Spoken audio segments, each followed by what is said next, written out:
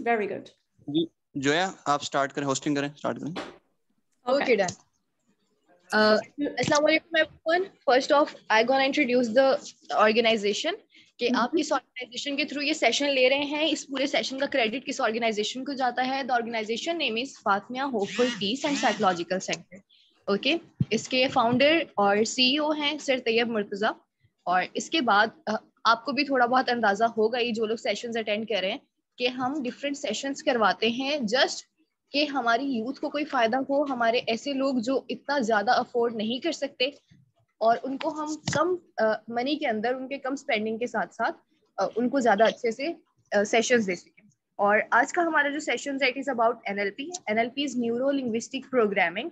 इसके अंदर आपको बताया जाएगा how to study the mind of the people. You know there are different aspects. And आज हमारी जो होस्ट है जिन्होंने अपना बहुत बहुत प्रीशियस टाइम हमें दिया, her name is miss Maria and she gonna share the slides and she gonna introduce herself as well. She's a neuro-linguistic programmer. She's a practitioner as well. So thank you so much for listening me. Now over to Miss Maria. All right. So thank you so much for that introduction. And let me welcome everybody who made sure to be here this evening. It is my ultimate pleasure to be here sharing this knowledge with you. I've prepared a quite packed session for you. So I hope that like the last time, for those of you who attended the workshop on NLP, you will be able to get away from the session with something of value to you. That's the idea. Now, if you were with me in the previous session, you will also know that I value interaction a lot. So there will be a lot of questions, and I hope you can interact with me by replying in the comments. And not only, I brought a few surprises today that might involve a little bit more than just replying in the comments. But please do, you know that I like to feel that I'm talking to people and not just waffling away. So please do interact with me along the way when I ask a question or when I request for some sort of feedback in the comments. Also, I'm just going to ask you so that I don't lose my train of thought to keep your mics off, please, at all times, except if I ask anybody to unmute and talk to me. If you can please keep the mics off, I would really, really appreciate, because otherwise I might lose my train of thought. Not to say that I can't catch it up again, but if you can avoid that, it would be seriously nice.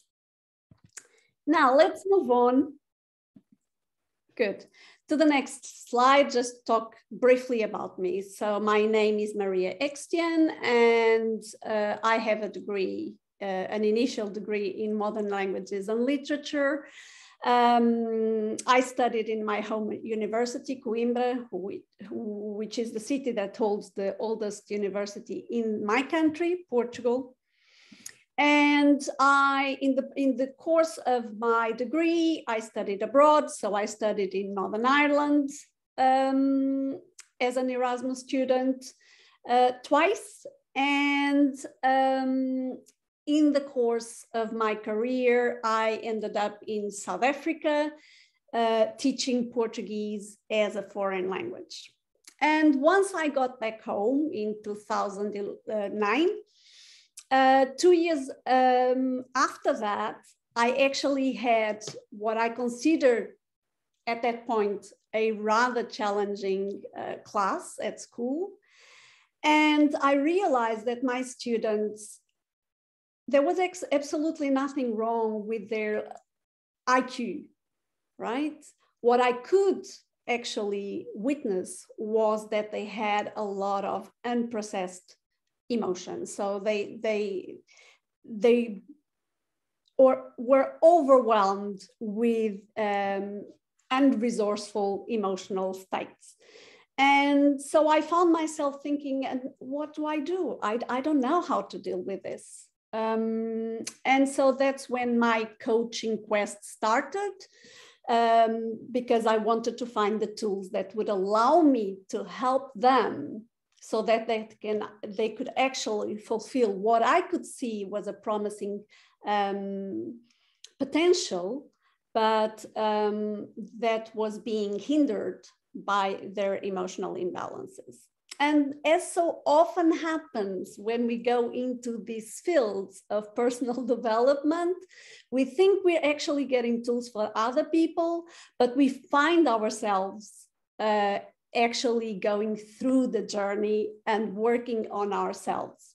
And it's only natural that it is like that, because as I usually say when I speak about leadership, which is also a topic very close to my heart, when I talk about leadership, I always say leadership starts with you. So we have to be able to lead ourselves before we can actually be qualified to lead other people. And I think it kind of makes sense, don't you think? How can we lead other people if we can't lead ourselves? What are we leading other people based on? What are the principles that are guiding us?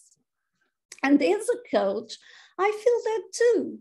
How can I be a good coach for other people if in some way I can't actually come to the play well sorted out myself, okay? Aligned with myself from an empowered position. So I really am one of those people that values congruency, and therefore I love to walk my talk. It's not just me helping someone as a facilitator, which is very much what I am as a coach, a facilitator of a process, but I have to be able to have gone through the process and come out, shining on the other side myself. At least for me, that's how it makes sense. And so in the course of that quest for those tools, as I usually describe it, I ended up doing a lot of certifications, among which there's the Master NLP Practitioner. And then also a post-graduation in coaching, which was actually the first post-graduation in coaching in this country, and Portugal again. And then I also came across a beautiful tool called quantum healing, which is related to NLP. It's a branch of NLP that takes NLP a step further, and which is for me the difference that makes the difference in my coaching and the results that I get for my clients, my coachees. Also, I have a certification as a neuro-language coach that has to do with the teaching of languages, but it's again, it's a methodology that bridges neuroscience research plus coaching principles. So that's been my journey. You can see me with Richard Bandler, one of the co-creators of NLP, with whom I did my master practitioner, and then also my late master, Dick Harbers, with whom I was trained in quantum healing. So in this session, I'll do my best not to repeat myself too much, bearing in mind our previous session, okay? What we did together in the NLP workshop. I still am going to talk a little bit of the meaning of NLP and the origins of it, talking about its principles and beliefs of excellence, and how those inform the NLP practices. And then I'm going to talk about the NLP model of communication, which is actually quite important for everything we do in NLP. So let's start with the origins of NLP. And this is something that I can't change. The co-founders, they didn't change from the last workshop to this one. It's still the same people. So we're still talking about Richard Bandler, with whom I trained, John Grinder, and Frank Bocelli, which is very often not mentioned, but he was also an important piece of the creation of this magnificent tool. So Richard Bandler has a background in many different things. He's probably what I would call a jack of all trades, meaning that he has many different degrees, actually. So he has degrees in maths, in computer science, in psychology, and philosophy, if I'm not wrong. Among other things, he's also a musician. So he's definitely my idea of a jack of all trades. Then we have John Grinder. Attention, there's a mic on. Please switch off the mic.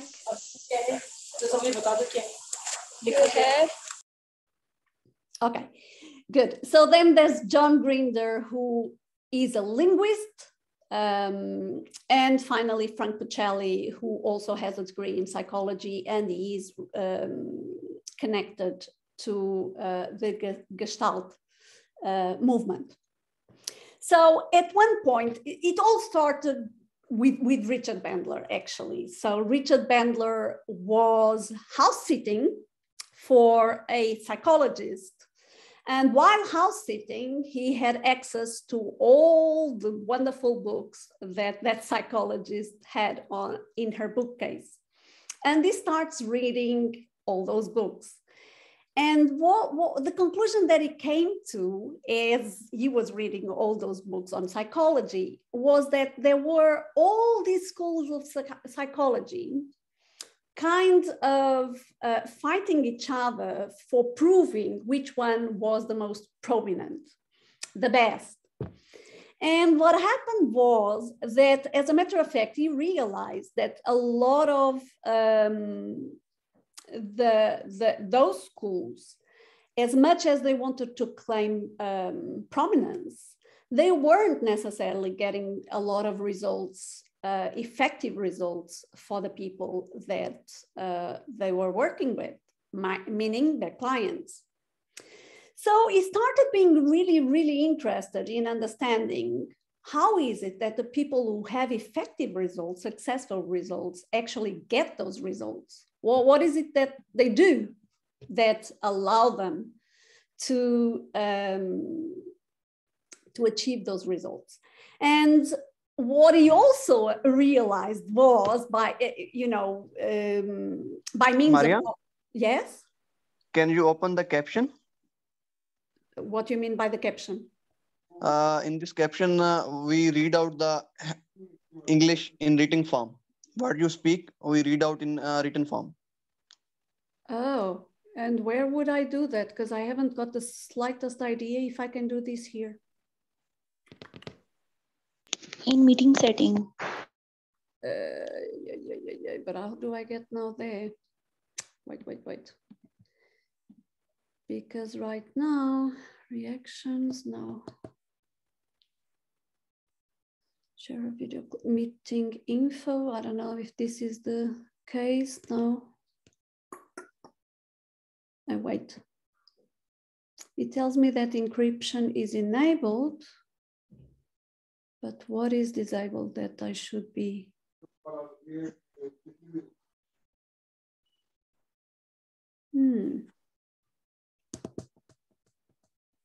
I honestly, am I speaking too fast? And now I can't, oops, I've done something wrong here, wait.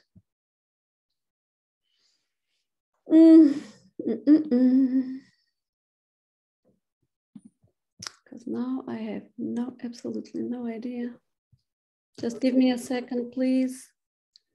Because for some reason, okay, this is back. I honestly don't know where to go now. Okay, no issue. You start without caption. I'm sorry. Next time I'll make sure to have that beforehand, okay? Because I wasn't really prepared for that, and right now I have no idea where I could be going to actually get that. I'll make sure to get that for next time. So I'll do my best to go slow so that you can follow. Right, so Richard wanted to understand what was that was happening, what was that was allowing people to get psychologists who were getting successful results with their clients, what were they doing? And when he started talking to some people that he knew that were getting good results, namely people like Virginia Satir, the person for whom he was house sitting, Milton Erickson, a well-known hypnotherapist, and even Fitz Perls, very much related to Gestalt, he realized that they didn't know what was it that they were doing that were helping them get the results that they were getting. So what happened was that he invited John Grinder and later Pacelli to join him so that they could together look at these people in action, working with clients, and see if they could spot the structure of what they were doing, to realize what was it that they were doing that was actually allowing them to get those wonderful results. And so the idea also came from Richard Bandler's background in computer science, where they were using something called modeling. They can kind of transferred modeling into this field so that they could understand or replicate these models of excellence. Once they had the structure, once they understood the structure of what these people were doing, that they were doing well and getting them those wonderful results, that they could replicate it and check whether by replicating that formula, they would be able to get those results. So this was the three people that they modeled, and that they then gave the name of NLP. And as I've already mentioned, there are many different definitions of NLP. So it can be described, or it has been described by Richard Bandler himself as a technology, which is interesting because, yeah, if we think of his background as a computer scientist, he decided that NLP was a technology. He has also called it an educational tool which as an educator myself, I found fascinating. I really like this idea of NLP being an educational tool. And it's also been called the art and science of excellence, which also makes sense in this, as that's exactly what NLP is all about, modeling excellence. And the study of the structure of subjectivity, which also makes sense if you think that in order to understand what was allowing those psychologists to have results, they had to help them understand what was it that they were doing that was actually getting them those results, right? And they didn't know what it was. They just did it naturally. Without really knowing what was it that they were doing that was allowing them to get those results. So they studied the subjectivity of that which they were doing so that they could then put it again into a structure, into a formula, and replicate it with other people. So some people, or one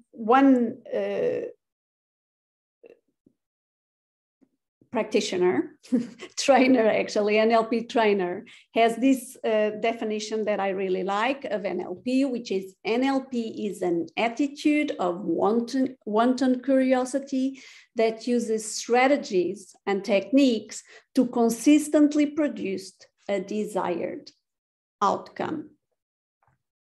And that's very much what we do, for example, in a coaching session, right? We go in as facilitators with wanton curiosity to understand what strategies are our clients using or not using, in which way they are using them, so that we can help them revert whatever structure of subjectivity that they're using into a more resourceful structure, a more resourceful strategy. Because very often it's not like people can't do it, it's just that they're using the wrong formula in particular situations, okay? Which might be even a formula that works in other situations, but it doesn't work in the one where they are applying it and not getting the results that they want, because that's the whole point, okay? So what exactly does neuro-linguistic programming mean? So neuro has to do with our neurology. In other words, it has to do with our nervous system. Linguistic has to do with language, verbal and non-verbal. And this is also very, very important. The importance of language and how language can help us work with people. It's actually fascinating once you know what you're looking for, what to look for, actually. And finally, programming has to do with our programming, the result of our conditioning, which creates patterns of behavior, of which some, as I've already mentioned, are not beneficial to us in certain situations. Okay, they can be beneficial in some situations, but they're not beneficial in other situations. In the situations where we're not getting the results that we want, those are the circumstances in which we're using a strategy which is not beneficial to us, it's not useful, it's not really successful. And those are the ones that we want to change. So NLP in the 70s, because Richard Bandler started working on this idea of NLP round about the end of the 50s, beginning of the 60s, into the 70s, and so on and so forth. So what he realized was that the mind and the body have a very intricate relationship. And there's no way we can think of mind and body as separate entities. And these two pictures that I put on this slide are meant to illustrate that. Because if you look at our nervous system, we have a brain which is connected to a spinal cord, which in turn is connected to all the nerves in our body, which are connected to all the organs in our body. So how exactly can we think of physical and mental as separate? There's no such thing.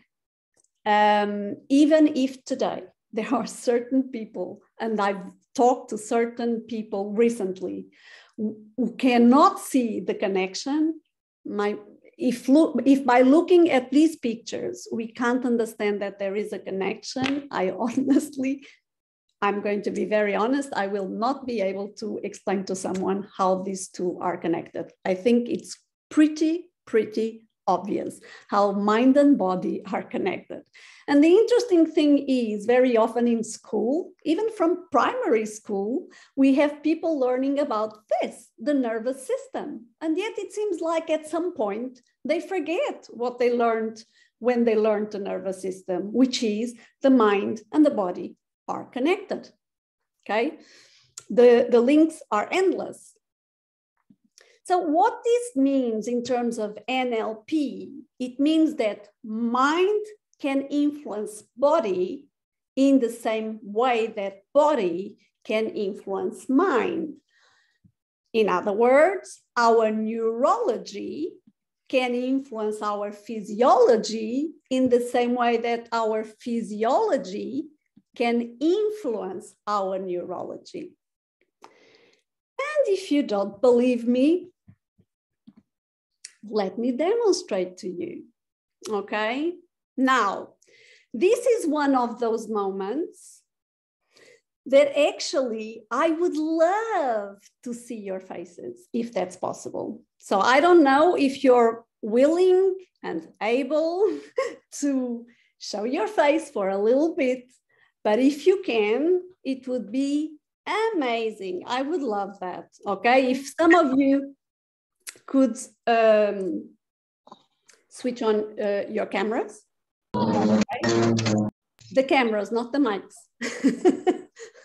Okay, if you can switch on the cameras, that would be beautiful. Exactly. I'm starting to see a couple of faces. I'm just going to ask you to stay mute, please. But if I can see a couple of faces, it would be really, really nice. Okay. And I think once we go through the exercise, you'll understand that, okay? You'll understand why it is that makes sense that you will give me the pleasure of seeing your faces, okay? So let's start by working. Let's start by me showing you how the mind can influence the body. And what I would like you to do is if possible, is to think of something, of a situation that makes you very, very happy. Okay, a situation that makes you very, very happy, and show me that happy face.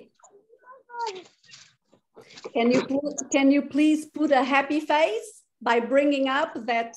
Very good. I can see a happy face. Very good. I can see a very happy face. Okay. And if whoever is in the call, if you can see the same happy face, I myself, I'm doing a happy face because it's contagious. Okay. Very good. And now, so as you can see, someone brought up a happy memory, and that memory in our minds had a reflection on our faces. Okay? So what I would now like you to do, if possible,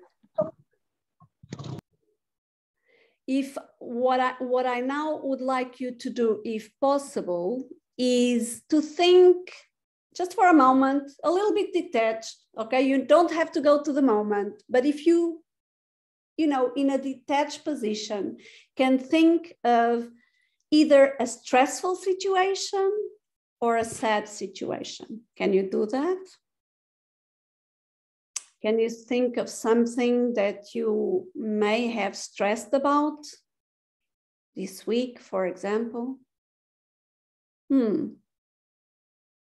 Very good. There we go. So I hope that you can see yourself or feel how your face has changed. Okay. Even myself, I brought something which is stressful to me. You can see how if nothing else, my forehead is reflecting that idea of stress. Okay, so there's nowhere a smile to be seen, and I'm frowning my forehead, which is a sign of sometimes sadness, sometimes stress. Sadness usually goes a step further. Very good. And now I would like you to think of a time where you felt extremely confident. Okay, think of a time. It doesn't matter how tiny that moment might have been. Okay, but I would like you to think of a time where you felt extremely confident of an outcome, okay, of a situation. How does that confidence reflect in your body? Okay, if I had to ask you, because confidence usually comes not only with face, but actually with body posture, okay? Think of yourself being confident. Even if you're not standing, think of yourself being confident. How does confidence reflect in your body? What is your stance when you feel confident? Okay, can you share with me? Exactly, I've got quite a few faces here, good. So, okay, muscles are relaxed. That's one for sure. What else? Yes, if you're confident, your muscles are relaxed. Very good. I've got a some sort of abstract painting here. Okay. Very often when you are in a confident position, you are standing up straight or sitting up straight. Okay. So usually your back is straight. Okay. Your shoulders are all the way, not up, but yeah, they're leveled. Okay. That's how usually we show up when we are confident. Okay. When you achieve your goal, very good. That's one way of being confident, is when we achieve one goal, because basically what that is telling us, please pay attention to the fact that what I'm asking you is to pay attention to your body language. Okay, the body language, exactly, back is straight. The body language of someone who is feeling confident. Okay, so as you can see, your mind does influence your body. Okay, your neurology does influence your physiology. Okay, because if you're happy, we've already seen what happens when we're happy to our faces, not only, but our faces, show it very, very well. When we're stressed, also, we can, just by looking, there's one thing which is called body language, and I'm sure you are aware of, and that's, for example, in a coaching situation, that's one of the things that I have to pay attention to when I'm facilitating the session. I have to read my client's body language, okay, in many, many ways. Posture is one of them. And as we move along in our sessions throughout this course, you'll come across other situations where we're reading other things. So it implies a lot of attention and reading quite a few different exactly as well. Very good. Someone said something which is extremely interesting here, which is when we're happy, we seem to be energetic.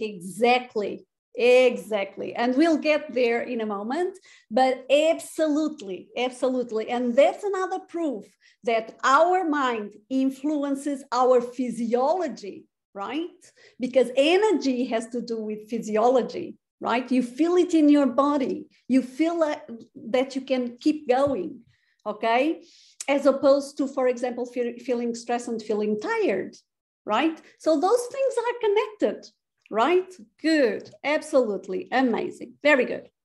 Now, now there's another,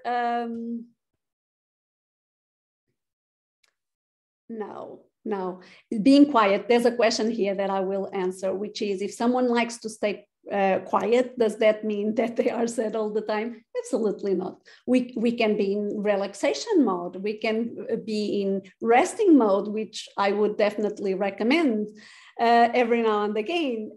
So it doesn't mean that you are sad at all. It just means that you are, listen, I'm even going to say something else, which is something that I read recently. It's no big news, but still somehow it clicked, which is, it's very important that we have those quiet moments, because very often it is in those quiet moments, not only that we process information, but also that we get our most creative ideas. okay? So we need to allow our brain to relax, sometimes to have the best ideas. If you ask quite a few people, when do you have your best ideas? Some people are going to tell you in the shower, for example, which is in principle not a stressful moment, I would think, okay? Other times is when you're just sitting and just quietly and suddenly, ping, a brilliant idea comes up, okay? So those moments of relaxation are very, very important. Sadness and quietness don't necessarily are one and the same thing. Okay, right. So this is the second exercise that I want to suggest to you. Okay, and for this exercise, I'm going to ask you to stand. Okay, if you don't stand, it doesn't work. Okay, so whether you put the camera on or not is up to you. It would be nice for me to see how it's going so that I know that you are following my prompts, that you are following my instructions. But if you rather not show your face, I will absolutely respect that, okay? But in any case, and I promise you, this is a very, very telling exercise, okay? And then I will be sort of dying. I see that someone is raising his hand. Can I help you, sir?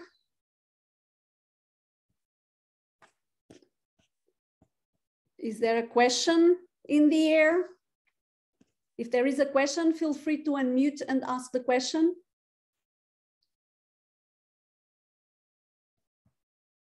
Or ask me the question in the chat box, please, so that I can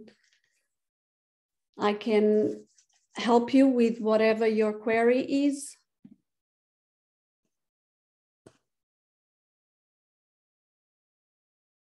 Okay. Oh, no problem. I thought I had seen. Okay, very good. I will. Thank you very much. Okay, so let's do this. So I'm going to ask you to stand up from wherever you may be. Just stand up from your chair or the bed that you're on or the sofa. Please stand up. And as you stand up, I would like you to have room around you. So make sure that you have enough room to move, okay? So that you don't bump against something, okay? But I need you to have some room around you. And I would like you to stand up with your feet shoulder length apart, okay? Your feet shoulder width apart. And keep your body straight, facing forward, okay? And I also want you to bring your arm up to the level of your shoulder, okay? Exactly. And I want you to point, if I can show it, point your finger. Okay, your finger should be pointing forward.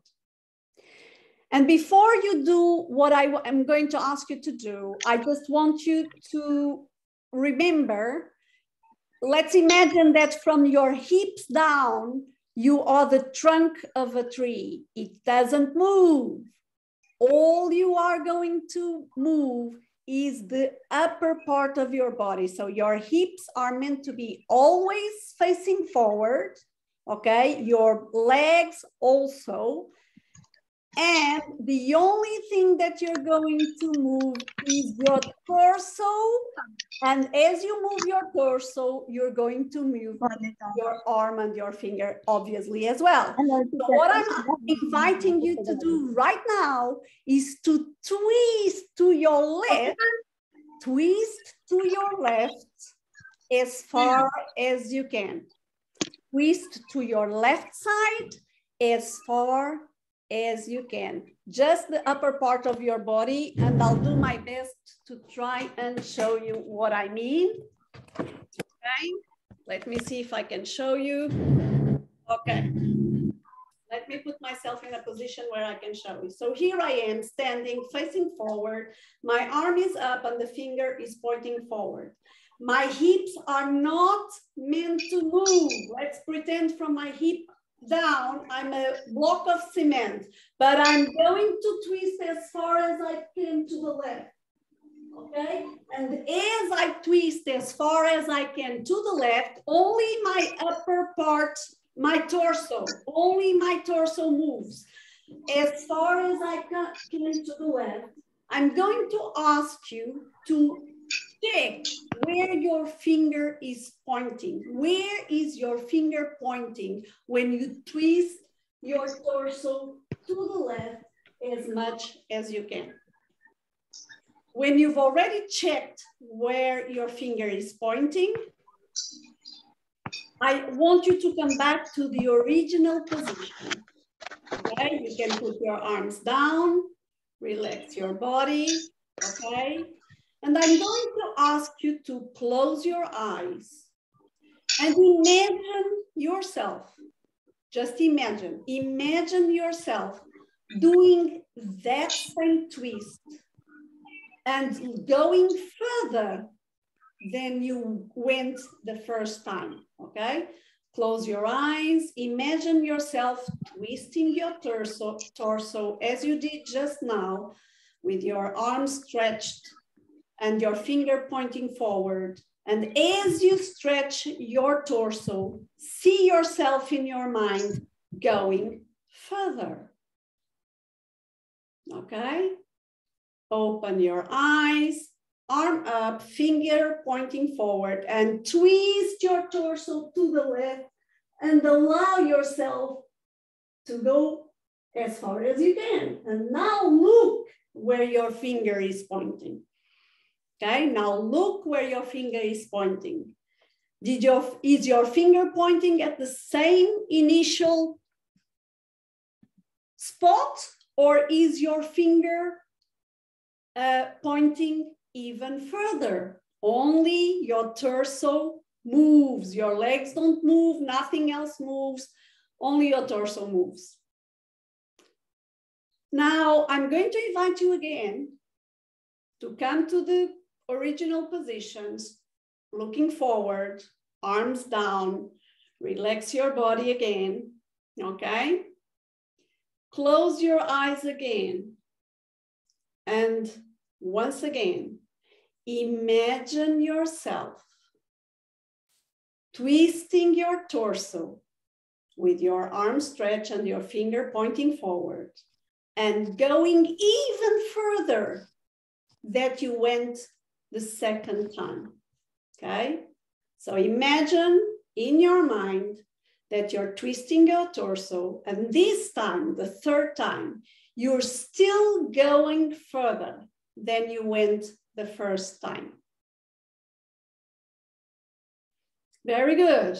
So now let's open our eyes, stretch our arm and our finger pointing forward, and let's twist the torso as far as you can.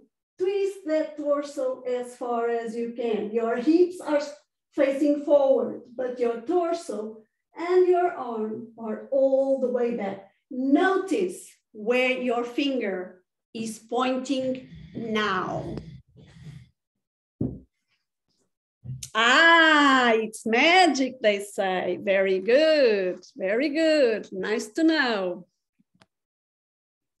Exactly. What happened there? I can see that some people are already telling me, oh, it's magic. It went further. Very good. I've got some wows. See? Now you tell me, you tell me that our mind doesn't influence our body. And if you were able to do this, okay, if you were able to do this just by closing your eyes, okay, I'm sure you'll be able to see it in the recording, okay? I've got someone saying that missed this exercise because of the internet connection. I hope you will be able to do it when you've got access to the recording. And if I can bring it back, I will, okay? But for the time being, what I'm saying is, imagine this. It only took you closing your eyes for a brief moment and rehearse in your mind what you wanted your body to be able to do. Okay, so imagine what you can do in your life if you do exactly the same in other circumstances. If you give your brain this exercise, okay, this practice, this drill, what would you be able to achieve by giving your brain this experience, this command? Okay, you'll be giving your brain something to work towards. Okay, right now I can't repeat it, but if we've got time in the end, I'll repeat it. Okay, let me just make sure that I cover everything that is to cover. And if in the end there's time for that, I'll be sure to show you again. Okay, I promise you that. If for some reason I can't make it today, and if you're back in our next session, please remind me and I'll be very good. I'll be glad to take you through it. Very good. So you've already helped me. You've already shared with me what what your experience was like. Okay. So this is what very much what, well, if you remember what I mentioned in the previous time that we were together in the workshop, if you were in the NLP workshop, when I talked about the placebo effect, this is exactly what the placebo effect is all about. Is you set your mind for an outcome and that outcome happens. Okay, in the case of the placebo effect, if you remember, I was talking about clinical trials where they, in one of the groups, they say, oh, here you have a pill and this pill will have this result. But as a matter of fact, they don't give them any pill per se. I know that there are lines on screen. I believe it was someone playing with the screen. So whoever did this abstract picture, if you could please get it away, because let me see if I can actually get it away. If I can, I will. Let me see. Can I? Yes, I can. Very good. Thank you. Thank you very much. Someone was nice to give me a nice painting here, but we want to be able to actually read the whole thing. So, thank you, Sidra. So as I was saying, so in a placebo, in clinical trials, there's always a placebo group, which is the control group actually. And that group is usually told, okay, so you've got a pill here that is going to help you achieve this certain outcome, okay? And as a matter of fact, the pill has got nothing. It's a sugar pill, right? But a lot of people actually get the result just by believing that that pill is going to get them that effect, okay? So that is what I mentioned in terms of placebo effect in the workshop. And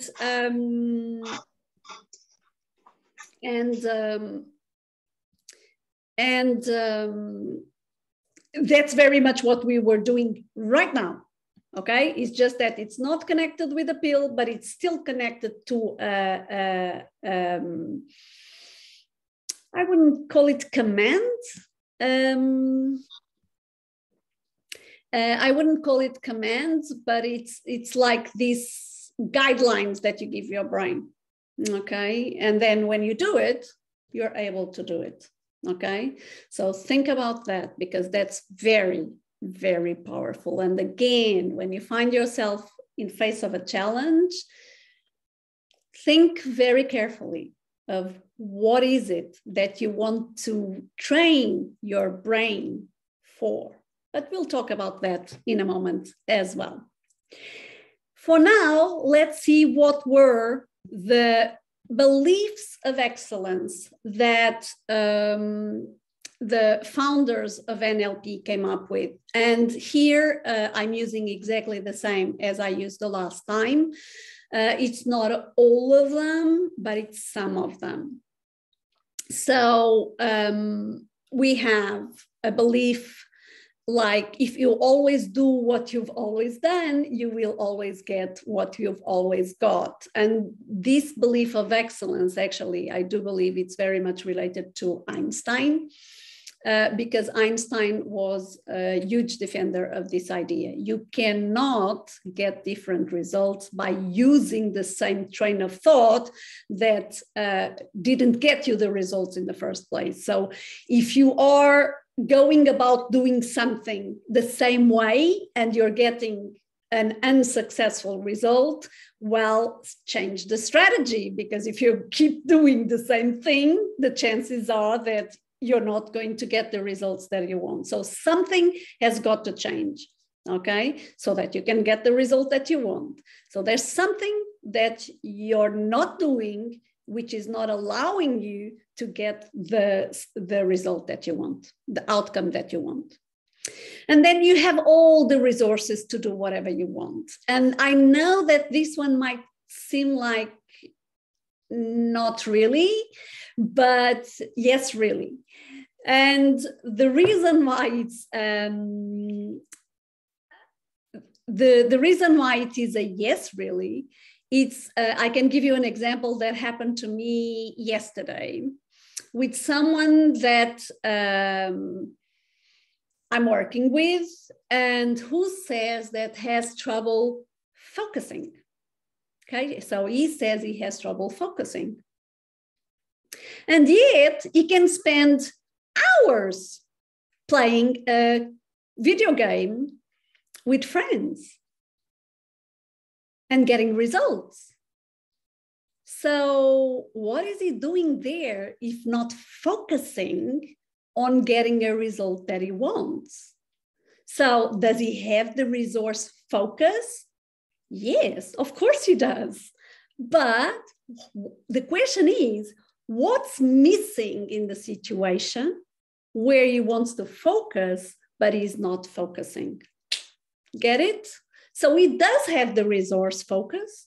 The resource focus is not being used in the situation that he wants to use it, because something is missing from that focus recipe. The something that will allow him to focus for hours, for as long as he wants. Okay? So that's what we mean by you have all the resources to do whatever you want. You do, because even the ones that you think you don't have, think where is it that you're actually applying them? You are applying them somewhere, okay? Maybe just not in the situation that you want to. And that's the part where understanding the subjectivity of what's happening is important. Okay, if someone can do it, so can you. And that is a fact. You know, as human beings, we come very much with the same human operating system. What might happen is that in some operating systems, there is a glitch. And so that's the glitch that needs to be worked on. Okay, because if other people can do it, I promise you that you can do it too. So what we would want to understand is, where is the glitch? Okay, it's like having a computer with the same operating system. And there's one here that is working very well, and the one next to it is not really working that well. So the intervention on the one that is not working that well is actually finding the reason why it's not working like the other one, because they are the same computer with the same operating system. So it's not about the operating system, it's about the computer itself. Something in the computer itself is not necessarily working. Then there is no failure, only feedback. And this is one of those that I love for many reasons. Number one, because I myself at one point in my life was extremely scared of making a mistake, of failing on doing something, until I understood that not getting the result that you want is not necessarily failure. On the contrary, it's actually learning. And if you look at it from that perspective, you can ask yourself, so what can I do differently to get the result that I want? Okay, so this one and the first one, at the end of the day, you know, they are all connected, but I think that it's quite obvious in which way this one and the first one are very much two parts of the same coin, so to speak. So that is my invitation to you, okay? If something doesn't go the way you would like it to go, ask yourself, what can I do differently to get the result that I want, okay? And then if you try, you won't succeed. Now, this is also a very good one. And I do believe that we did an exercise in our previous session in the workshop where I showed you what this means. Okay, are people here still remember? Does anyone still remember the exercise? Exactly, it was the door one. Very good, that's it. So what I asked, what I suggested, and I'm going to do it very quickly now, not going to take the same time that we took the last time, but the exercise consisted of you imagining yourself opening a door, and then you imagining yourself trying to open a door and comparing the pictures that come to your mind. You opening a door and you trying to opening a door.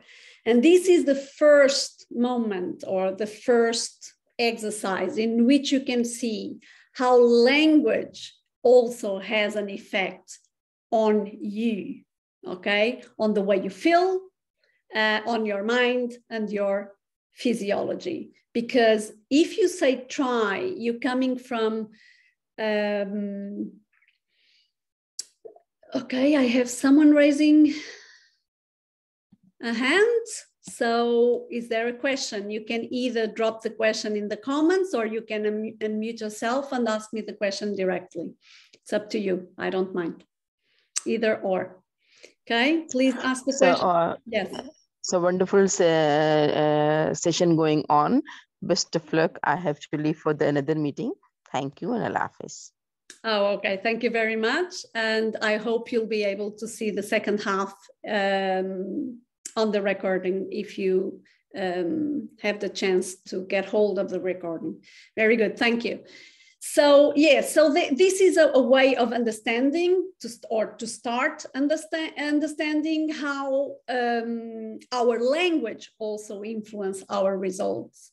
Because when we see, even if it is subconsciously, because that's what's happening, the exercise is meant to make you aware of what happens when you use the word try. And it's not the only one. There's many other words that can have a detrimental effect on your mind and then your physiology as well, or the other way around, okay? Because I don't know how many of you are familiar with the work of a Japanese scientist that I can't remember the name of now, but I'll make sure to bring it in our next session. I don't know if it is Emamoto Maru or something along those lines, but I'll check and I'll let you know. But he conducted experiments. It's not related to Reiki, but you know, everything that works with energies is very much, you know, touch points. There's a lot of commonalities, but he actually conducted an experiment with water. And he would put water into different jars. And then he would put different words on the jar, like love, hate. And then you would freeze it. And then you would take a little bit of the ice and he would put it under the microscope and see what flakes appeared. And the ones with beautiful words like love, peace, friendship, were beautiful, beautiful, beautiful, beautiful flakes. And when the water had words like, for example, hate, war, etc., the flakes were completely different and didn't look the amazing thing that they look. Now, if we think that we are 80% water, okay, we are made up of 80% water, imagine what words can do to you, okay, on a mind and body level, okay? Very good. So we'll extend a little bit on that when we start looking at molecular shapes changes as well. Yes, most definitely. Okay, and all of this is very important when we're working with people. Why do they have the conditions that they have?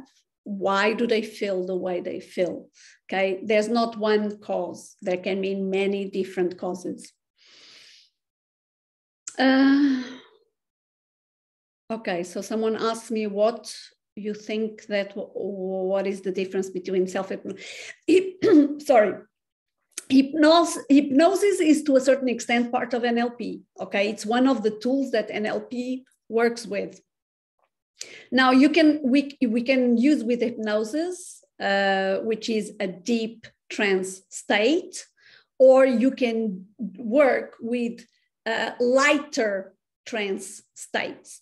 But one of the tools of NLP is definitely hypnosis, so much so that Milton Erickson was a hypnotherapist. So that was from the get-going part of it. Self-hypnosis, it's hypnosis in any case.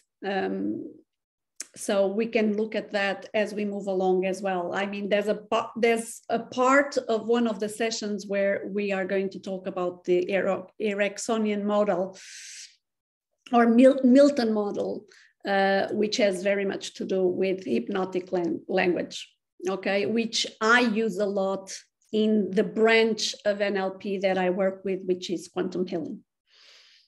We use a lot of Milton, of the Milton model, the Milton or Ericksonian language.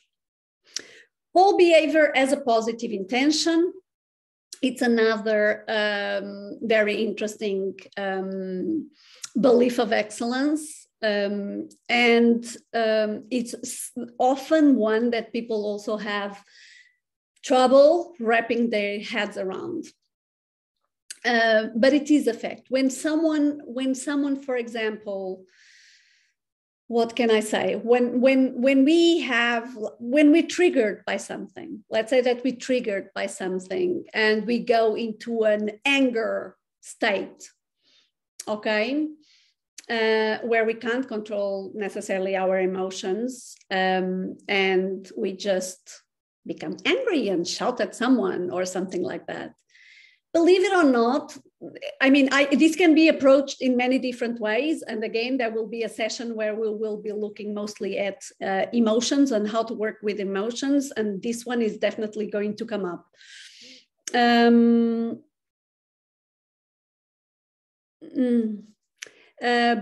So what I was going to say is, there's more than one way to look at this situation with the question of anger. But the important thing, the anger is the behavior, right? But there is a positive intention behind it, even if the positive intention is actually defend yourself because you felt threatened in some way, okay?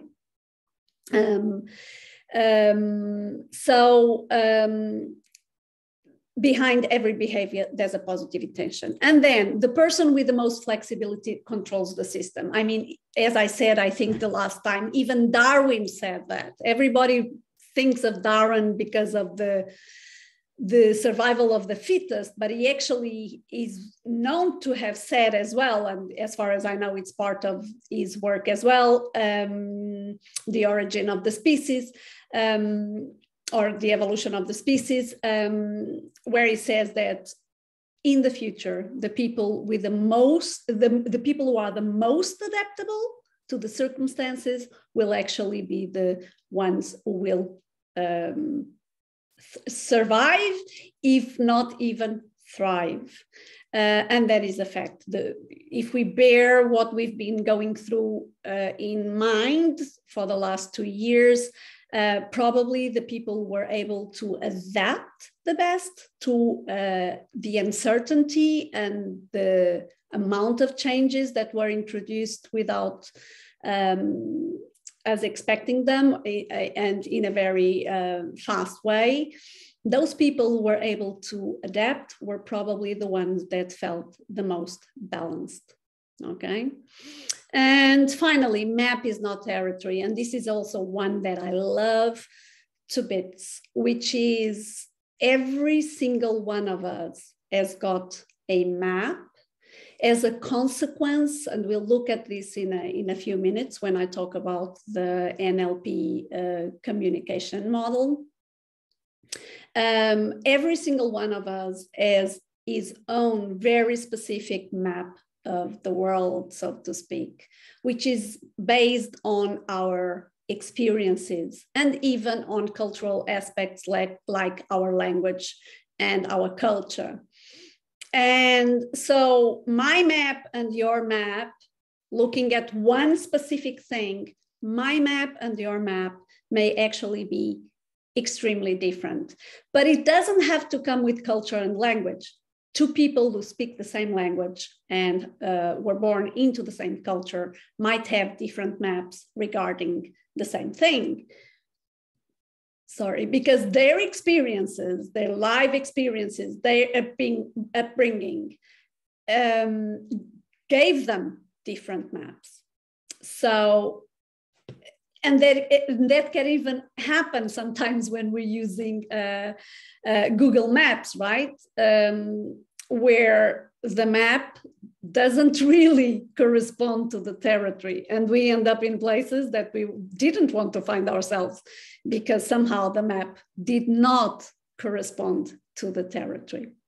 Okay, so this is another one of these. And one of the things that I will invite you to do, not now, but one of the things that I will invite you to do, if you have also access to the slides, is put these beliefs of excellence into an order, okay, which is the order from the most useful to you to the least useful, okay? So you can even think of a certain situation that you might be facing and ask yourself, which of these beliefs of excellence could I use that would help me actually be able to achieve the outcome that I want, okay? So that's an invitation that I leave, which is, can you elaborate on a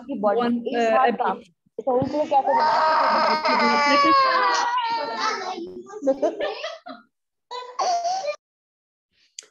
All right, so elaborate on the map a little bit. Let's do the following. When we get to the communication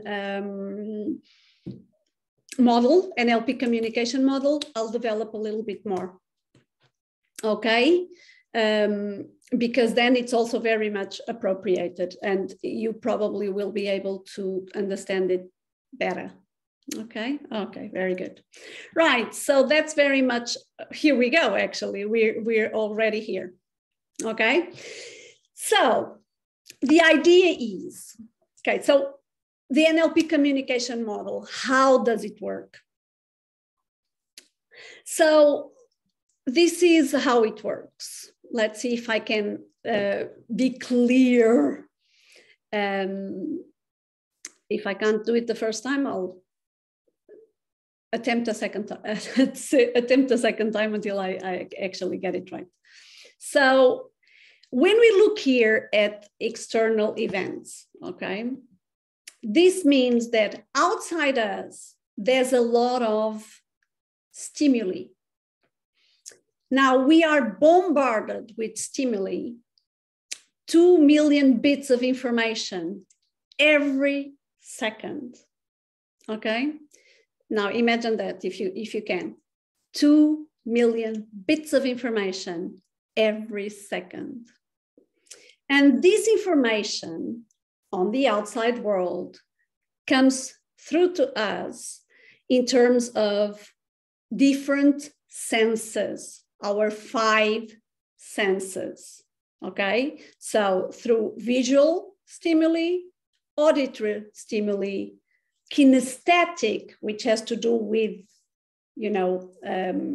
touch, and not only, so physical stimuli, which can be external or internal. So it can be external, for example, if I feel the wind, okay, that's an external kinesthetic stimuli. If I'm feeling anxious, that is an internal kinesthetic stimuli or stimulus. It depends whether there's a set of them or a group of things working together or one single thing. But anyway, and then there's also smell and taste. Okay, so those are the 5 senses through which we make sense of the world. But because there's so much information thrown at us every second, and our brain can only grasp between 5 and 9 focus.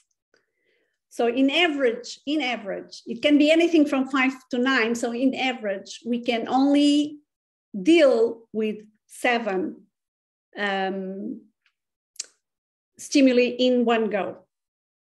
So what happens to everything else? So what happens to all the information? So we take it in, we absorb it if you want, by using different strategies. We use filters, okay? And those filters can be something that I've already mentioned, not in these words, which has to do with our values, our beliefs, our decisions, our memories. So this has to do with our programming, our conditioning, be it social, cultural, or personal, okay? Our upbringing, our education, okay? So, and also, in order to be able to somehow making sense of it, we have to use delusions, distortions, and generalizations. So meaning that we take some information, but we erase part of it, we kind of distort it, and we generalize it so that it's easier for us to assess it. When we talk about in one of our coming sessions, we'll also be talking about this in more detail. What does this deletion, distortion, and generalization mean when we talk about a different model from the Milton model, which is the meta model? Okay, so there's the Milton model and the meta model within NLP. So by then, I will go into what each one of these things means in more detail. For now, let's just say that besides our conditioning, there's that strategies, those strategies that we use in terms of deleting, distorting, and generalizing some things that come our way.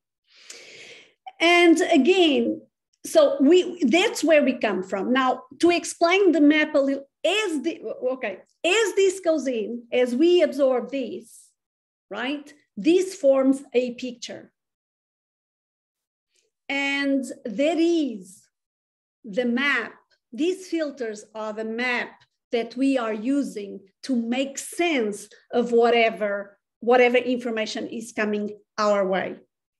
Okay, so different people, this is very well known. For example, it is well known that many different people that witness an accident are probably going to give different accounts of what they experienced, what they witnessed, because each one of these people are coming from their own map.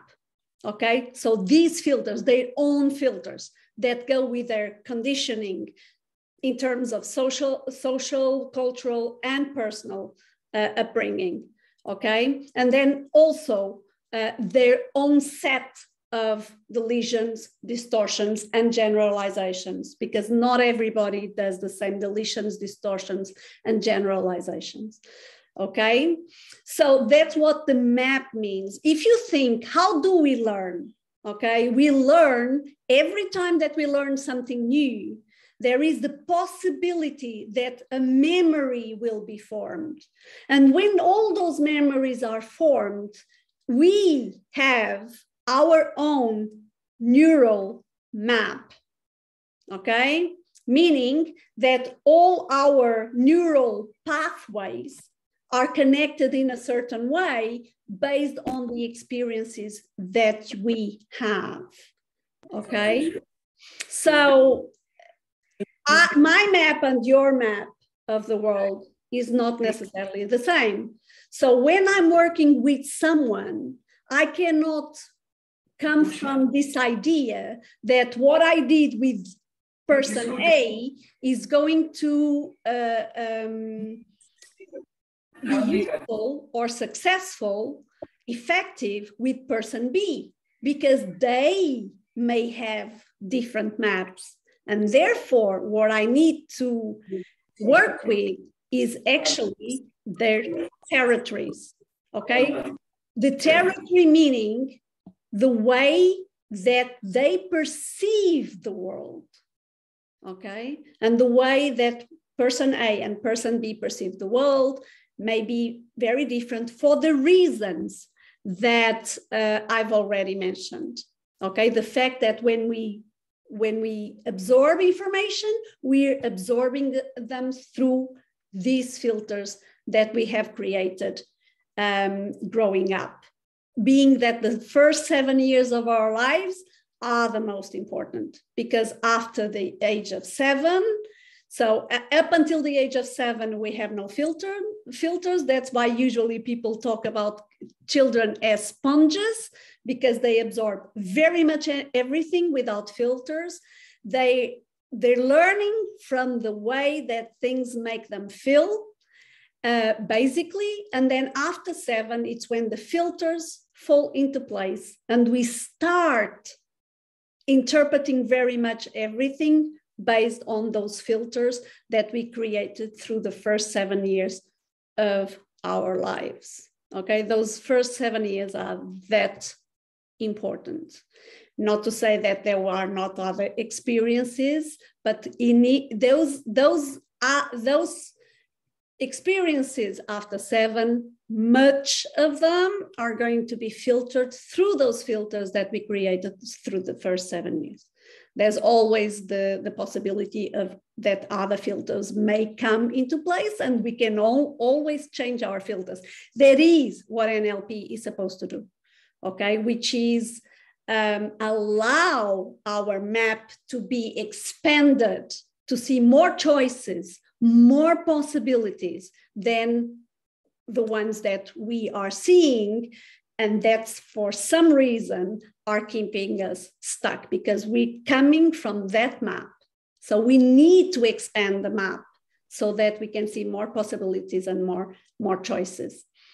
And therefore, with an enriched map, we'll probably be able to get a lot more done. We will probably be able to find solutions to a lot more challenges. We will probably feel a lot more fulfilled, and we will probably feel a lot happier because we're getting the outcomes that we do want to get. Okay? So just think of a situation where you thought you weren't able to do something and then you did it. How did that feel? And we all for sure have at least one experience where that happened. I'm sure there are a lot more, but go with one situation, one thing that you couldn't do, and then you managed to do it. And how did that make you feel when you finally managed to do whatever it was that you set yourself to do? Okay, that's very much what I'm talking about. So we take the information in, we filter it, and then the output is going to be based on that as well. So very often we go into this loop, okay, of having information coming in, we filter it through our filters, and then we throw it out, output it in based on those filters as well. Okay, so, and that is why sometimes you have two people talking about one thing and they have completely different, they're coming from completely different points of view. Don't know if you've ever been in a situation like that. I have many, many times been in a situation where I'm talking about the same thing with another person and we are coming from totally different perspectives, okay? Because that person has his or her filters and I have got mine, okay? So that's very much the, understanding this, it's a good starting point to understand that I have to meet the other person in his or her territory. That's how important this is. And it's also very important to understand how we sometimes find ourselves in certain states, okay? Either physically or mentally, emotionally as well, okay? And let me see if I can give you an example of this. So I don't know how many of you maybe have some phobias, okay? It could be spiders, it could be snakes, it could be mice, or it could be something else, okay? So I do have a phobia, okay? And my phobia is about mice. It's just the way it is. I got it somewhere, but it's a fact. So what does that have to do with the NLP communication model? It has to do because of my phobia, I have been in situations where I didn't see any mouse, but because of a noise or something, I thought there was a mouse. Okay, so I can tell you the story that one day I was going to a shopping center that is across from my mom's house. And at that point, there was a field in front of the house. And if I went through the field, I would get to the shopping center a lot faster rather than going around. If I went through the field, it would be faster. And as I was going into the field with a friend, there were like bushes on the left side and the right side of the path. And I heard some rattling in the bushes. And immediately I jumped and I said, I'm not going that way. And my friend was going like, oh, don't be silly. Come on, let's go. And I said, no, I'm not going. In my mind, that noise I associated with a mouse. Do you think I managed to go through that field? No, I didn't. And I have to be honest. I went all the way around. I couldn't care less if it took me longer. I was not going to go through that field. So that was my filter. My filter was that filter of an experience that I had had in the past where that noise was associated with the mouse. Was there any mouse in there? Not that I didn't see any. So there could have been, there couldn't have been, but to my mind, there was. Okay. And so this is very important because it created this filter. Yes, we can get over phobias. With this filter, or rather, in my case, with this filter, I got into a state of panic. There's no other word for it. I panicked to the point that I had tears in my eyes. I was on the verge of crying. God knows. I mean, you know, from a logical point of view, goodness.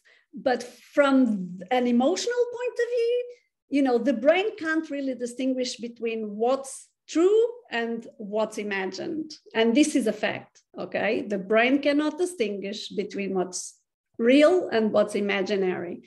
So what I created in my mind, the way I filtered the information, which in this case was mostly auditory, but not only, but the way I filtered it sent me into a panic. Okay, and that's not a resourceful state. And that meant that I had to go around, and that meant that I was going to take more time, and so on and so forth. And then, you know, in this case, I was just going to the shopping center, but imagine a different situation where my filter sees things in a way that is a lot more detrimental to my life. Okay, so the phobia, I think, is an easy way of understanding, but it's not necessarily the only thing. There are many other things about this. So what I would like to do now is actually show you to see if I can make this a little bit clearer. I would like to show you 2 videos, one at a time, and then I'll ask you for some feedback about each one of them. Count how many times the players wearing white pass the basketball.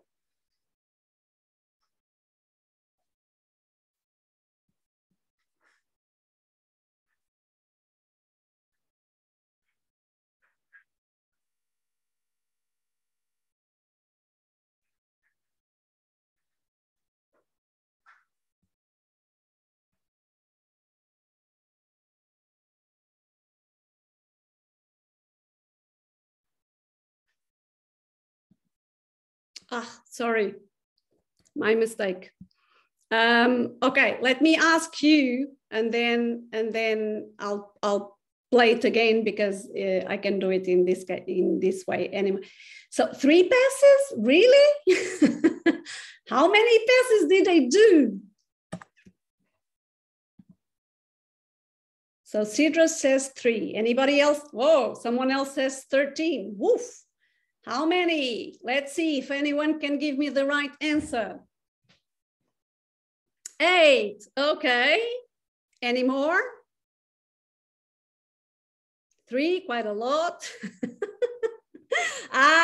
Someone knows the secret. Very good, very good. Yes, yes, yes. Hold your peace for a second. Very good. He knows the secret. Okay, so some people say 3, other people say 13, and other people say 8. Okay.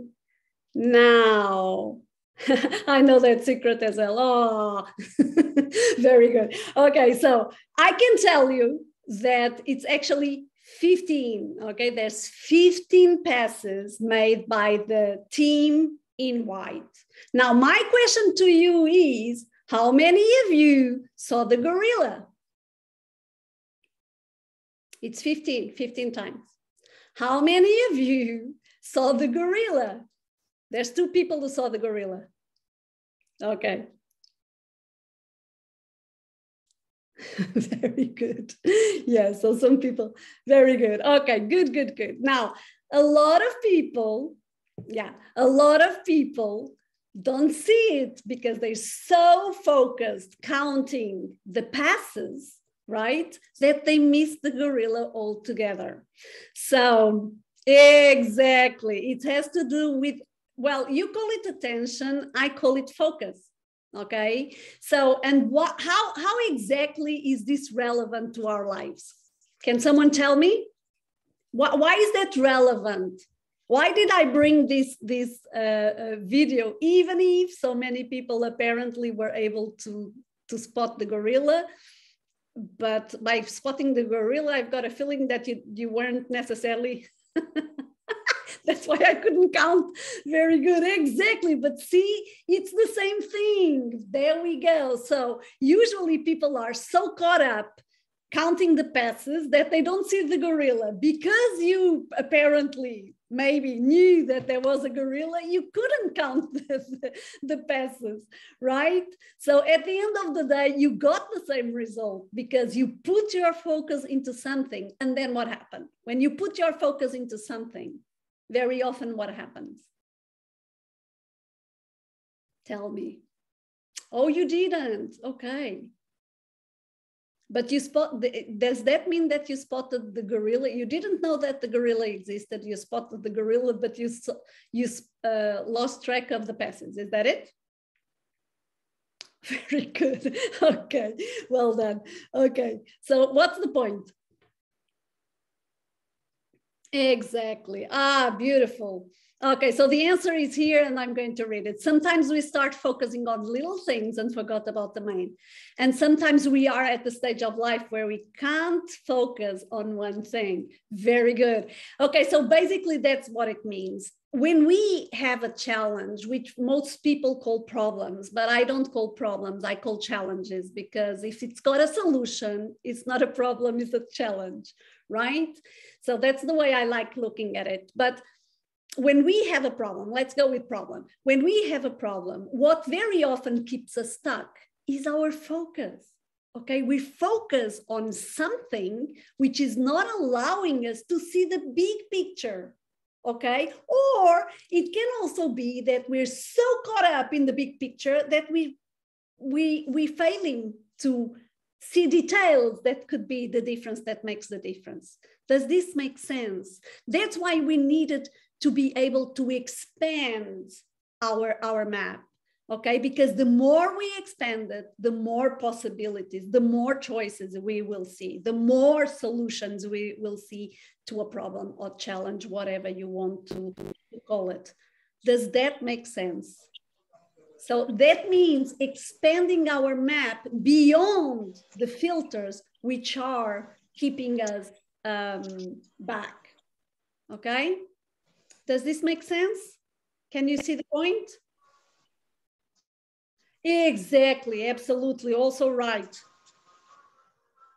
Okay, very good. And someone got clarity on the map situation. Very good, that's it. You see, very often our map only allows us to see either the passes or the gorilla, right? But both things happen at the same time, okay? So sometimes it's how to get exactly, but it's also being aware of our focuses, where we're focusing on. Okay, and this is very much what I want to show you in our next video. Sorry, exactly this one. Okay, where this idea is developed even further. So let's have a check here.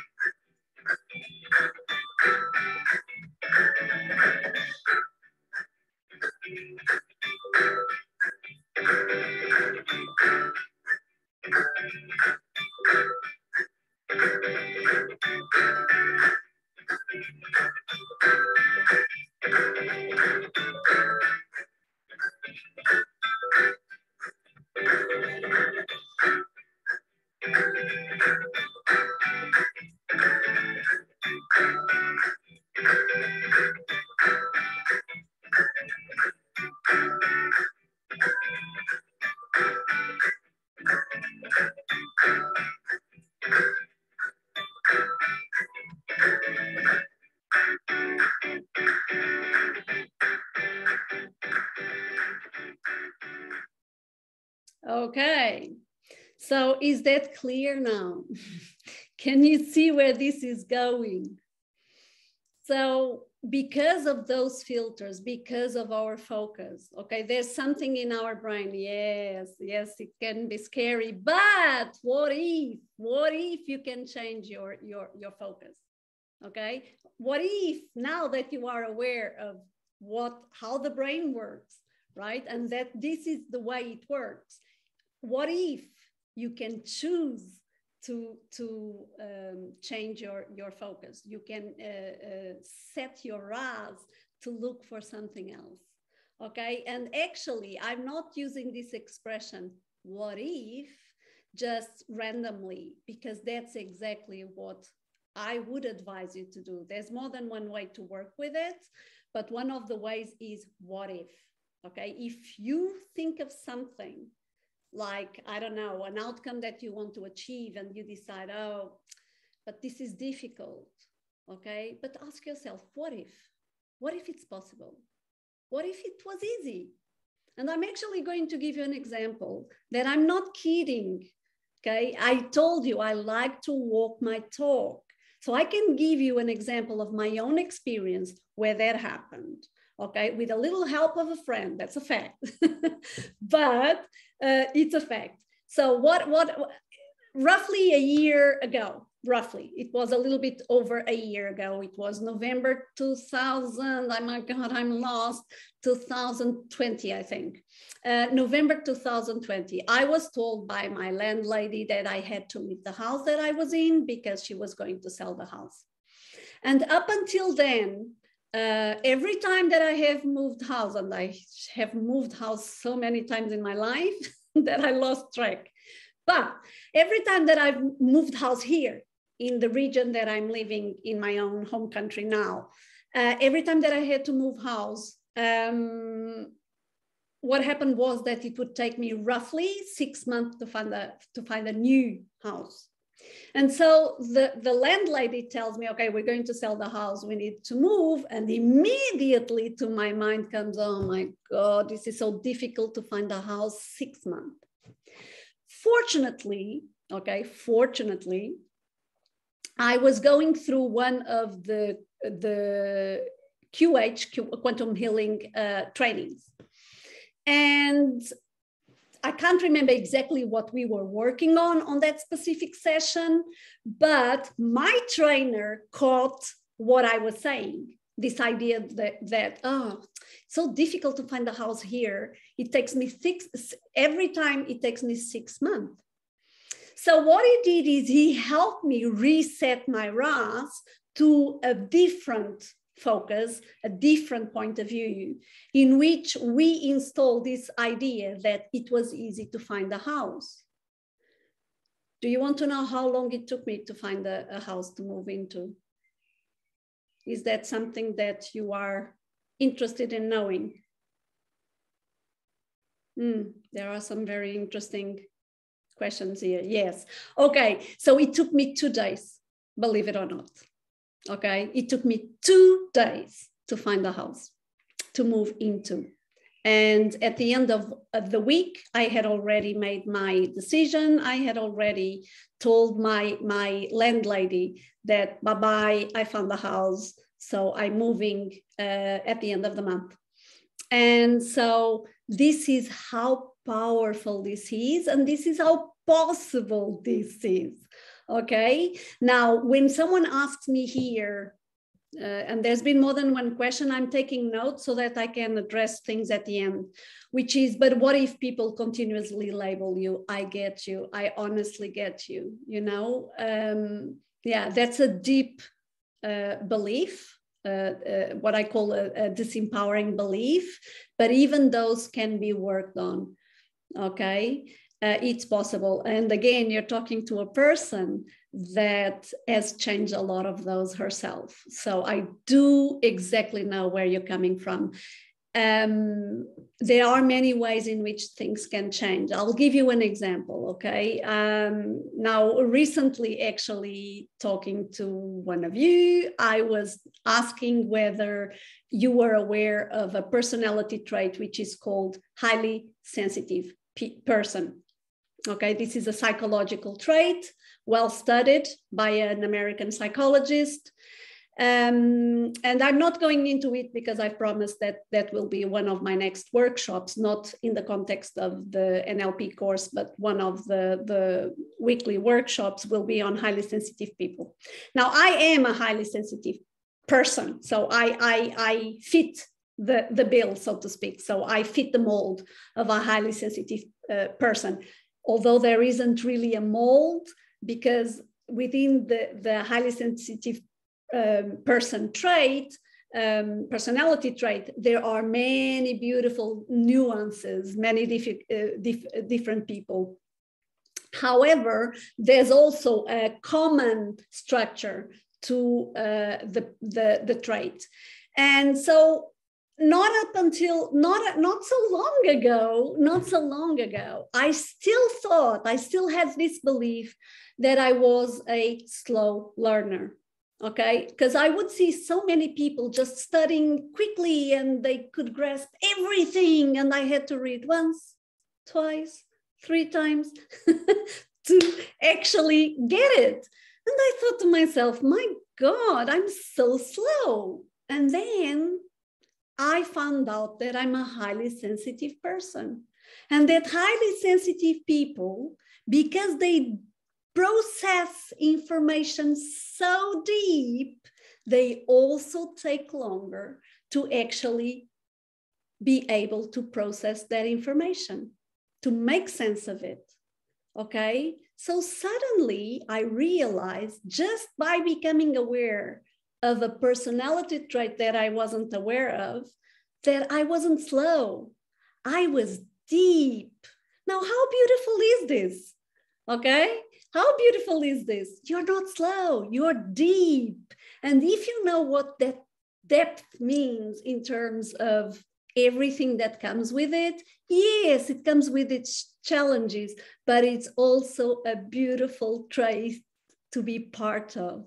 Okay, so see, this is one of the ways, is knowledge. Knowledge is power. The moment I became aware that there was such a thing as a highly sensitive person, and that's how they process information, my God, it was so liberating. I didn't have to be slow anymore. I was suddenly deep, and I was in love with my depth. Okay, so I wasn't in love with my being slow, but I became, in love with my depth. So that's one thing. And then there are other ways of overcoming deep ingrained disempowering beliefs. Okay, does that make sense? Yes, absolutely. Someone knows what I'm talking about here. Yes, very good. Absolutely, that's it. So that is that. We can change focus. I changed my focus with knowledge, with awareness, but there are other ways of actually going in and help people change the programming. Okay, go from disempowering state of belief to an empowering state of belief. And that's exactly what I want to share with you. Okay, how can we change states? Okay, this is a question that I actually saw asked quite often. I saw many questions, but this is a question that I saw being asked very often with in one of the workshops that I attended. I wasn't facilitating the workshop, but I actually paid attention to the questions. And this is what I have here are very much management ways, managing tools to change states. Okay, so one of them is when you are feeling overwhelmed, close your eyes, no sound. I'm not talking about meditation at this point. Just close your eyes and allow your eyes to do what they're supposed to do when they're closed, which is processing information. Sit for 5 minutes, sit for 20 minutes. And when you come out of that period, check how you're feeling. Okay, the chances are that you're feeling a lot less overwhelmed. Okay, so this is one. The other one is breathe. We very often are not aware, because it's an automatic process, how we're breathing. Okay, so breathe deeply. It can also be, oh my God, there's something so beautiful here. I'll come back to that. So, but breathe deeply. And I want to take you through an exercise at the end, which is in a few minutes, where I'll teach you how to breathe to get out of stress and fear and panic and so on and so forth.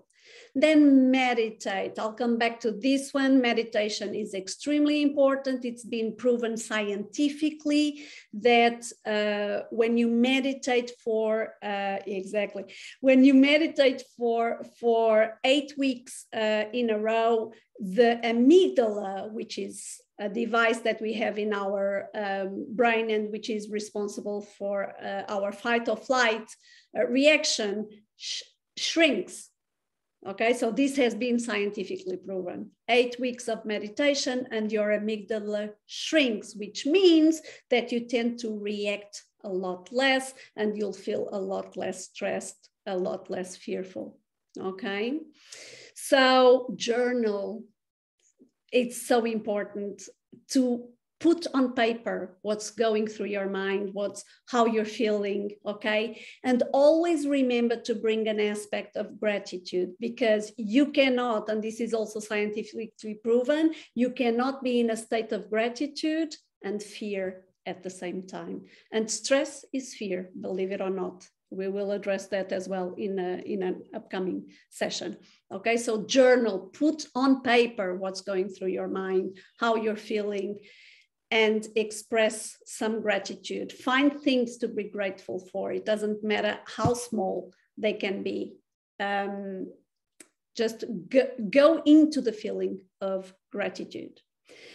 Then talk to a friend if you can, because very often when we're speaking out loud, for some reason, things click, okay? The worst is to stay stuck in our minds, okay? Stay stuck in the mucky mind. Find someone to talk to, okay? And you'll see that as you start speaking out loud, a lot of things fall into place. And if you can't find someone to speak to yourself in the third person. Like, for example, Maria is feeling overwhelmed. Oh, Maria, come on, why are you feeling overwhelmed? Well, Maria is feeling overwhelmed. You're detaching yourself from the situation and you're changing perspectives. And by changing perspectives, you can look at things from a different perspective. Okay, so it helps you. The detachment situation helps a lot with finding solutions to AKA problems, in my language, challenges. Okay, so do that. Go for a walk in nature. Okay, people tend to spend too much time inside. Nature is our natural environment. Go out, breathe fresh air, go into a place where there are trees, take your shoes off, put your bare feet on grass, on ground, on soil, whatever. Allow the energy of nature to getting in close contact with you. This is also scientifically proven. And for those of you who are interested, I would recommend that you watch the documentary called Herding, okay? So watch Herding, which I'm writing in the comments, okay? It's a documentary. You can find it, if I'm not wrong, you can find it on YouTube, okay? Just watch Herding if you want to know how important our contact with nature is. Run. Remember that our emotions are energy in motion. And when we are stuck, it means that our emotions, the energy of our emotions, are for some reason stuck. So move, okay, move, because as you move, you're allowing that energy to be processed to an extent. Okay, not to mention the fact that when you run, when you walk, when you dance, you are actually producing certain neurochemicals that are going to help you process certain things. And very often also get you out of the state that you're in. So dancing, I would ask you, find yourself. I'm sure every single one of you has got an uplifting song that every time that you hear it, your mood lifts. Do that. Put that music on, put that song on, and dance to its tune, or at the very least, just, sing from the top of your lungs. You'll find that your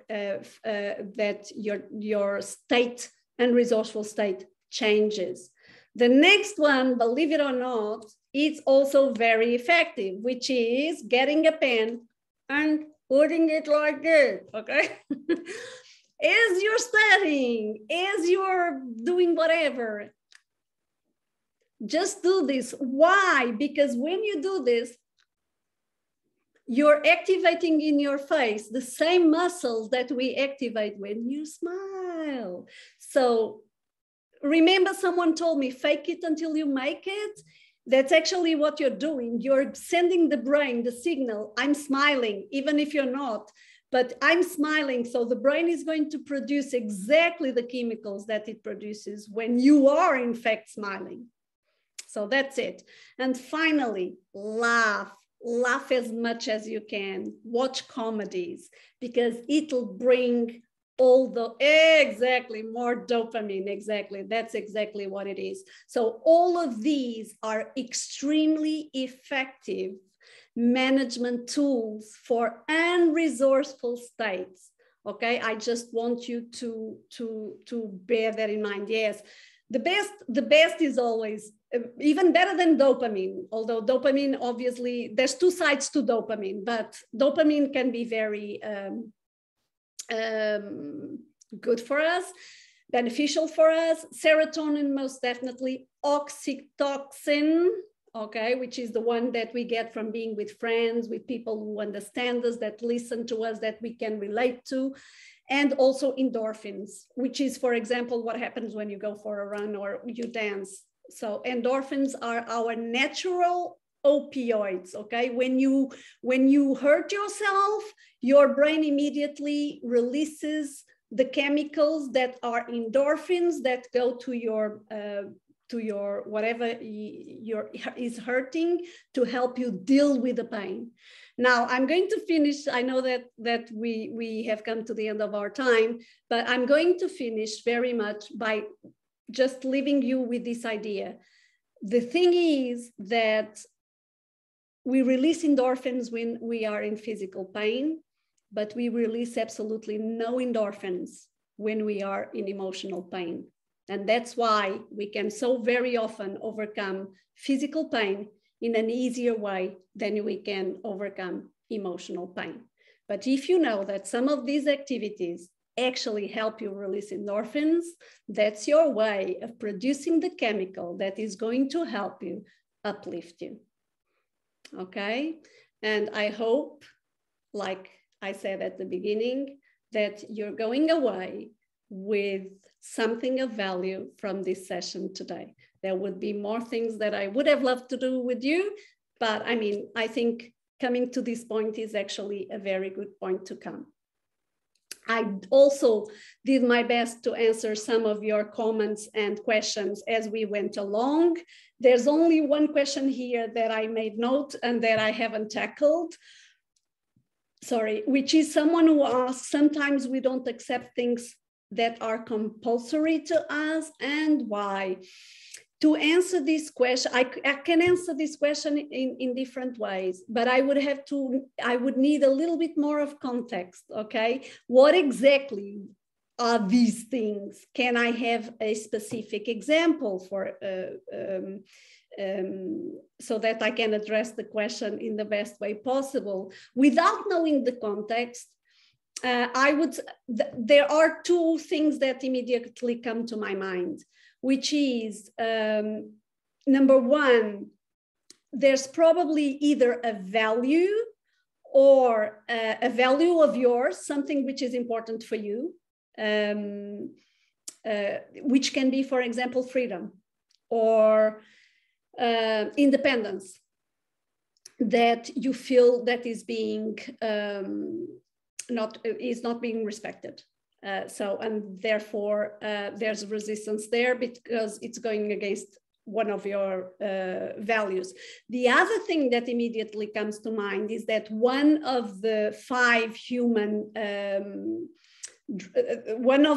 five drivers of human behavior is autonomy. And if you're told to do something without being included in the decision process, you're not going to want to do anything whatsoever, because for you, autonomy is your main, let's say it's your main driver of human behavior, and therefore it's not being met because you're not being made part of the decision. That's two things that come to mind. But again, I would need to know exactly what we mean by what things are compulsory to us that we are not, because it can be something different. These are the two things that immediately come to my mind. But we could be talking about something completely different. So I would need a little bit more context to give you a better answer. Thank you so very much. You're so good. Thank you so much. I really, really love being here with you, sharing what I'm passionate about. And again, if you can take any value from this session today, of course, that is very rewarding for me. And I'll be looking forward for the next sessions, which are going to be equally informative. So in many different ways. So I hope to see you soon.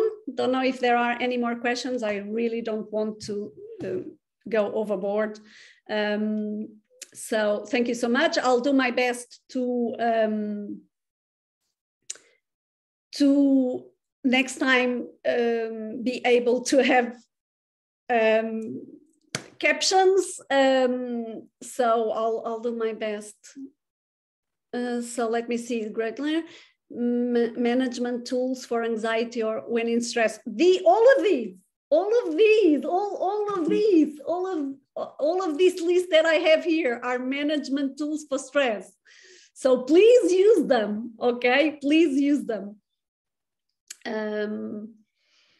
There we go. All of these are, then there are other things that we can do, but all of these things which are here in this list are actually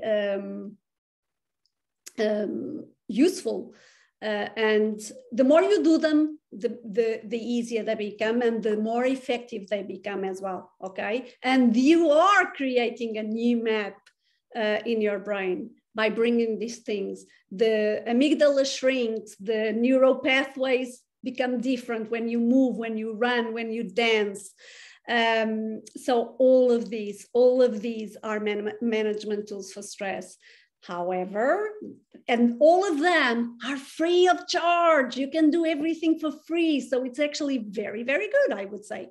So in what I do, I don't just address management. For me, there's always a resolution. When we talk about emotions, I'll tell you what I mean by management versus resolution, which is what we should be looking for. We should be looking for resolution.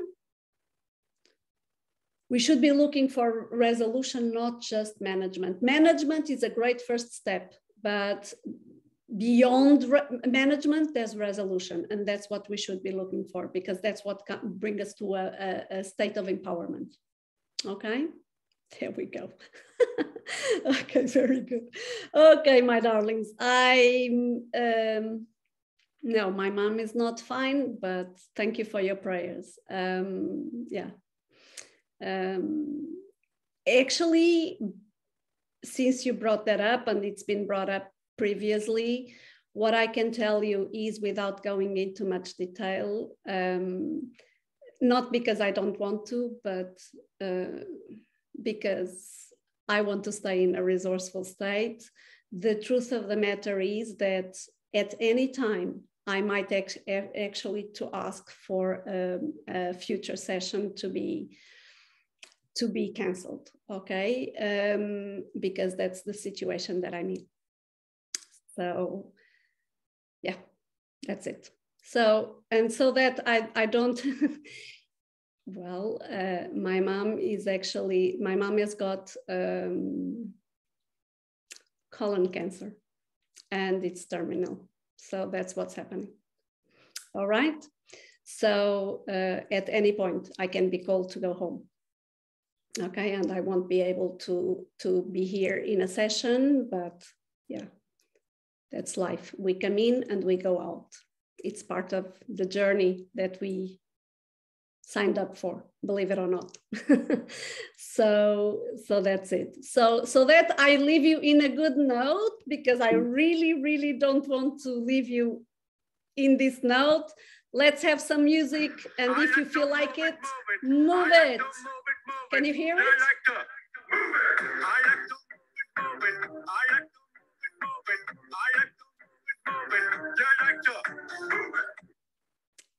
Wait. I wanted to give you a little bit of music, but then in the meantime, I wasn't sure that you could hear.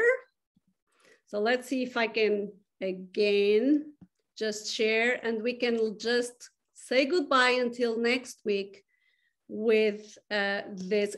Could you hear? Just give me a yes if you could hear the music. Okay, good. because I wasn't sure. So let's go. I'll play the music for you. Make sure to dance as if there is no tomorrow. I like to move it, move it. I like to move it, move it. You like to move it. I like to. And if you want, turn on your cameras. Let me see you. You like to. I like to move it, move it. I like to. You like to.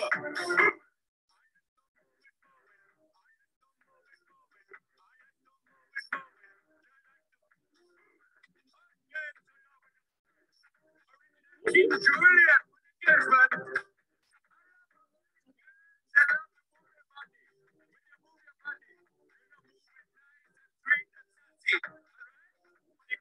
Very good. So let's summarize the, very good. Let's summarize the session then. We have to go. So please do summarize the session. Feel free. And then we can finish on this beautiful note of move it, move it. So see how it changes state? It changes, it's infallible. Let's go. Okay.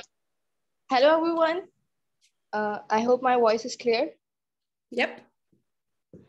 Okay. So I was the host of this session, and now summarizing the session, what we have learned is how our mind is linked with our body. That means how our neurology and psychology is linked with our physiology.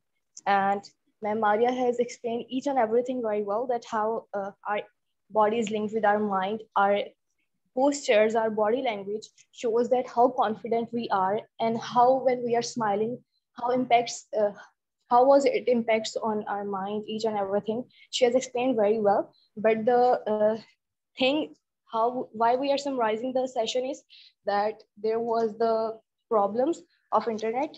So, and there were a lot of students who have joined just now. So for them, we are summarizing the session.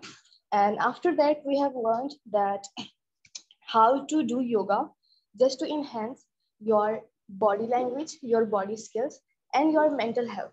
Because yoga is quite, you can say that, important for your body and for your mental peace as well.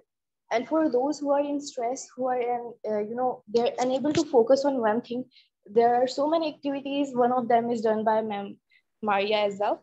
So it was all about today's session. I hope you enjoyed. And one more thing I would like to add here is, it is not for for one day. It is not only one day class. The sessions and the yogas Ma'am Maria has told us, you must to do every day if you want to see change in your body and your mind.